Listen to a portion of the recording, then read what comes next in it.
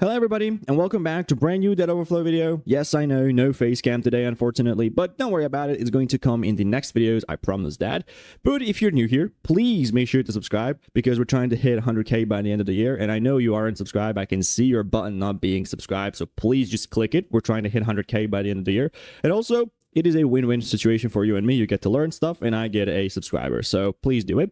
Also, make sure to join my Discord server. Link is in the description for that as well. We're at like, I don't know, 618 members. So that's pretty epic. Also, today's video is going to be about a vulnerability I found on a very popular website.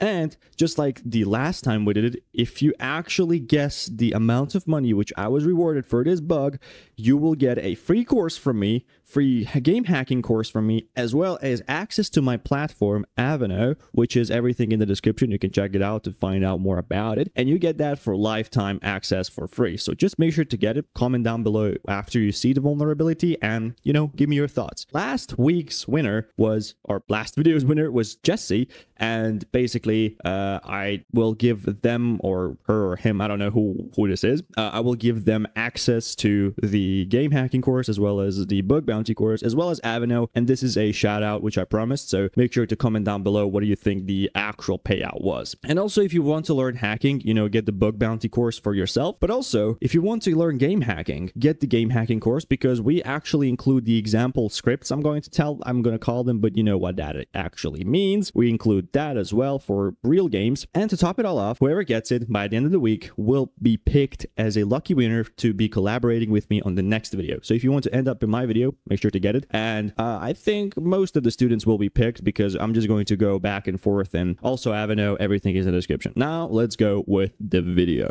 So here is the website, which we can see. And by the way, this is a blog post I wrote on February 13th, 2023 about this vulnerability. I did not disclose how much money I was paid here, but just so you know, you can get it. Link is in the description if you want to actually read it more besides this video. But the title went, bypassing same site equals lax cookie restrictions to perform CSRF, resulting in a horizontal privilege escalation via poor email verification mechanism. That is a very technical title.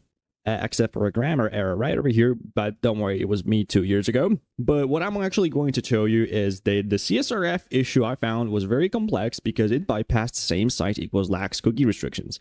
And if you don't know what that is, I'll actually explain that in today's video. So this is the reenacted version of the website. It's remade by me.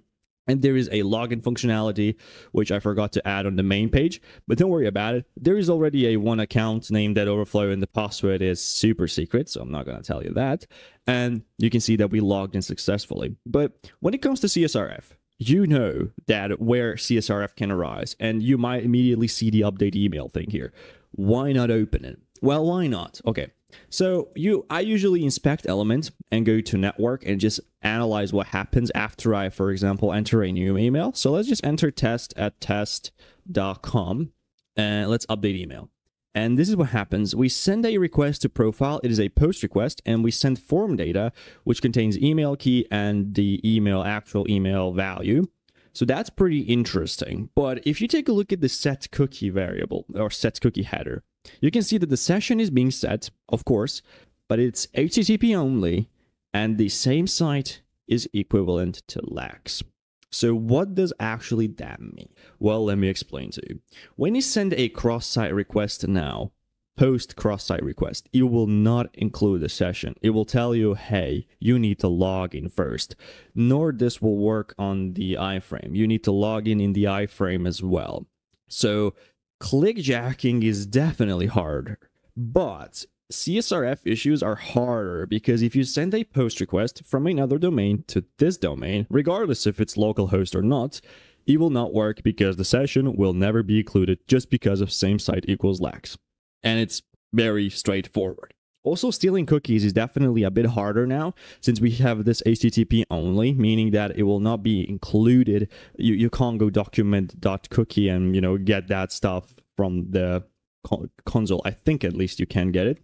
Yeah, you see document.cookie, it's not really there because it's HTTP only. So also makes XSS harder, but this is a very protected website, and it was back in 2023 when I was starting to research this. But then I had had a weird idea. And this video is mostly about you having weird ideas, and some of them will work. Like, after you see this, you'll understand why this was weird. When I looked at this request, I realized, okay, so this is a post request, meaning I cannot send post requests.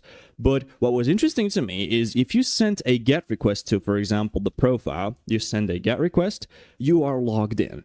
Okay, but if you send a post request, you are not going to be logged in. That's what the same site Lax thing is for.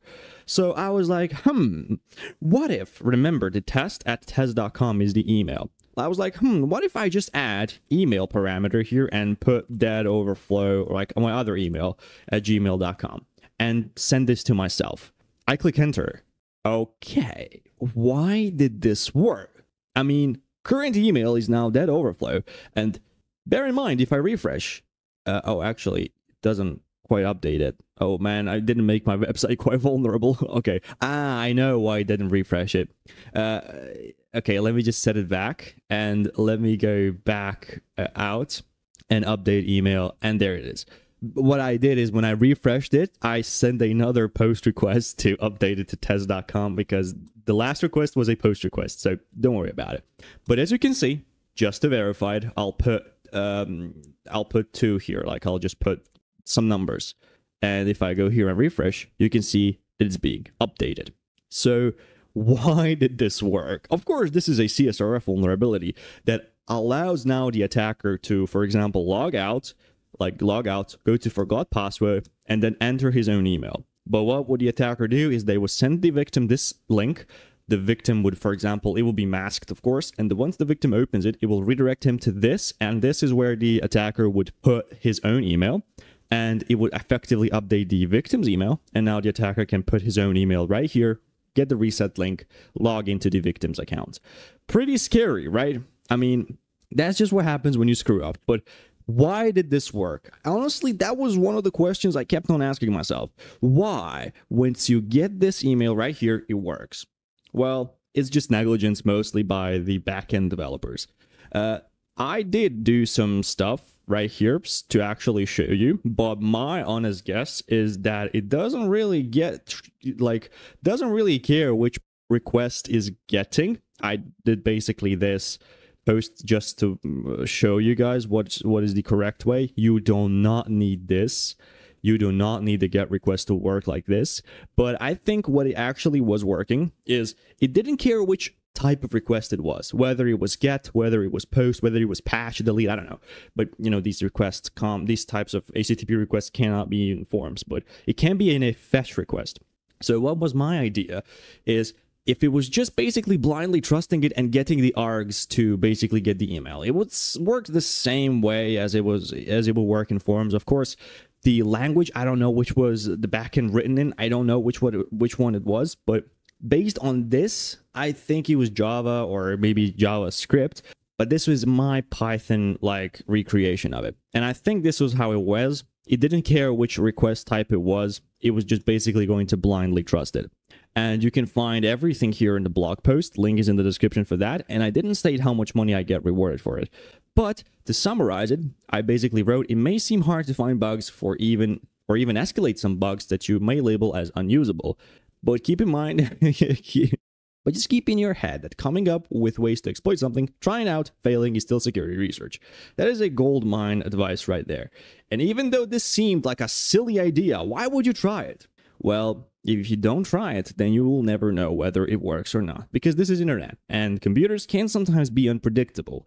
But they're most times unpredictable. But once you got the black box thing, you don't know what it's going to happen. In the black box environments, computers are unpredictable as hell. And this was one of the examples. I don't know the code of the application, but I still managed to broke it. Thank you so much for watching this little silly video. Make sure to subscribe. Of course, like this video. Comment down below what do you think was the payout for this. And yeah, as always, peace.